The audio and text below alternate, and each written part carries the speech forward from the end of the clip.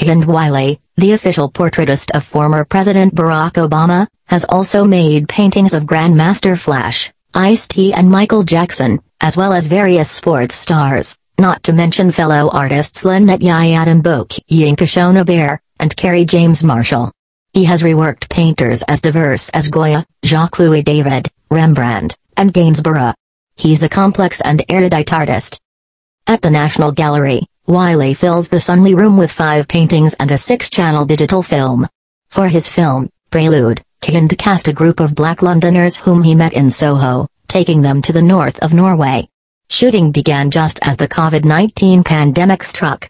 The film is largely improvised, and Wiley has his cast walking, running and trudging through snow, surrounded by picturesque fjords and lowering mountains.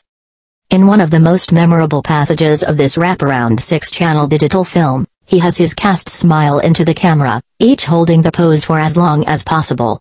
They smile and the smiles become grimaces as the cold bites. A tear wells in an eye. Expressions grow rigid. Pleasure and larkishness become fortitude and resistance, and a game to see who'll break or turn away from the wind. But no one does. In another scene, 2 young men stand stripped to the waist, black bodies and white jeans against the snow.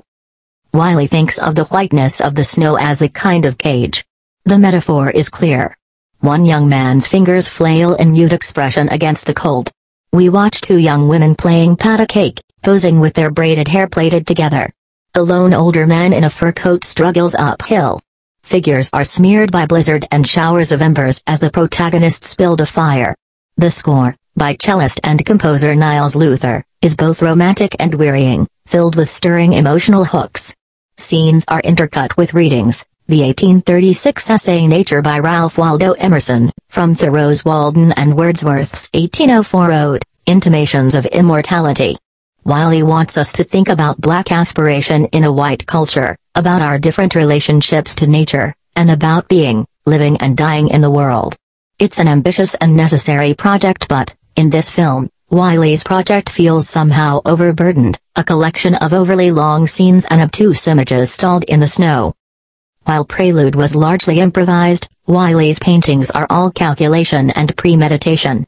2 paintings rework German Romantic painter Caspar David Friedrich. Both are hugely enlarged from Friedrich's 19th-century originals. Taking Friedrich's 1818 The Wanderer Above the Sea of Fog, Wiley replaces the lone climber, who we see from behind gazing over the fog-bound mountains from his rocky vantage point, with Babacar Main, a young black man from Dakar in Senegal, his hair in cornrows, a goatee on his chin. This is not a spot-the-difference game, though. Although Wiley is a fastidious copyist, the lighting has been tweaked, the figure rotated a tad. He carries 2 sticks, instead of Friedrich's one. It is as if the lighting has been turned up, the color intensified. Like Friedrich's Wanderer, we can't know what the young climber is thinking. Is he in awe of the 19th-century sublime, steeling himself against the Gothic awfulness of the mountains and the fog? Has Friedrich's echo of the Napoleonic War become the low rumble of the 20th century, when the Nazis appropriated Friedrich for their own ends, or the longer histories of peoples and landscapes, belonging and exclusion? We can't know. Wiley's second take on Friedrich reworks the artist's 1818 chalk cliffs on Rügen. Friedrich's family have been replaced by 2 young men, playing a clapping game against the backdrop of Friedrich's precipitous chalk cleft on the southern shore of the Baltic.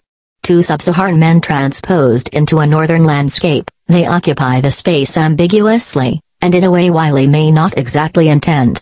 This is also the case of the 3 seascapes here, the people in their decrepit, dangerous vessels on the turbulent swells.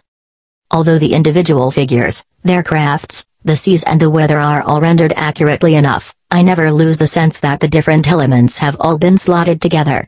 Everything is a bit illustrational. Wiley is not J. Rico, Winslow Homer or Friedrich. His is an art of quotation, reworking history from a position that is totally contemporary, to make points about what one catalog essay calls the historical violence that lay at the heart of the sublime painting tradition. You can only look at the past from the present. Technically, Wiley's paintings are as aware of CGI and Photoshop, movies and advertising as they are of the techniques of the artists of previous centuries. Wiley has a studio of painters in Beijing to assist in the production of his works, and the figures in the paintings are frequently photoshopped into the compositions.